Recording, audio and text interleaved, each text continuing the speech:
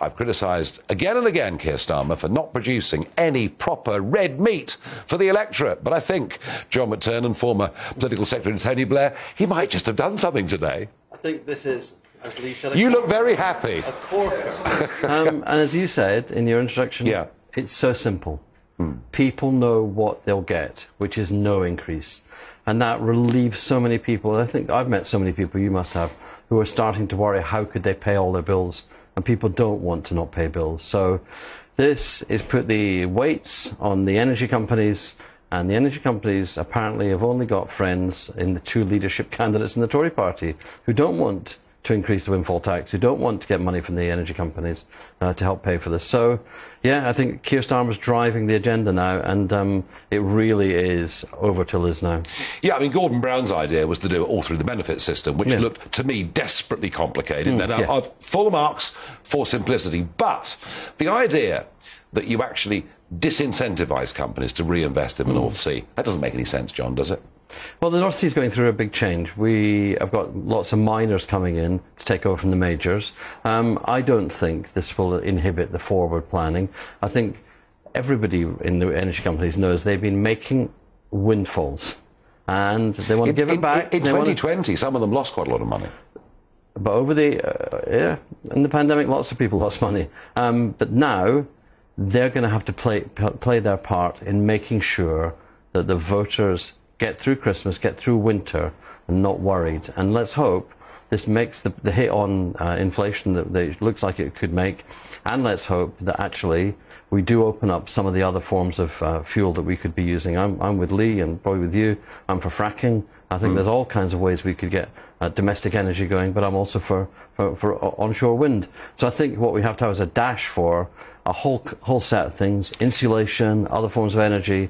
But for today, this is Keir's day. Is this the start of a more decisive Keir Starmer, or is it just Keir Starmer's nicked a great policy off the red Davy of the Liberal Democrats and on all the other things, such as supply, about which he said nothing today? You know, is it the same old Keir Starmer, or does this mark a step change? So I think, and I've said, I think about Keir, and I've said to you before, he's spent the first 2 years clearing up the Corbyn mess, the Corbyn legacy, that terrible defeat in 2019. And he's like a great politician. He's made his luck. He's got to this point, and he's now, it's the second half of this parliamentary term for him, is what's the vision? He's given us a big idea here. I'm expecting more big ideas at Labour Party conference. I think because this is the conference you've got to show these are our ideas for, and in 2023 we'll campaign on them, in 2024 you'll get a vote on them.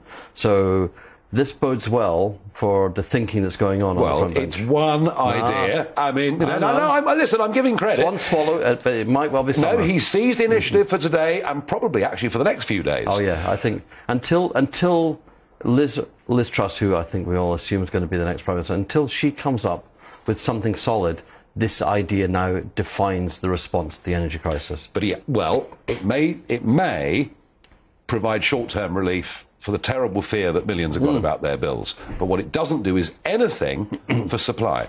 And it's very interesting, and I would criticise both parties on this. Head in the sands, I think they've both pursued terrible energy policies over the last few decades.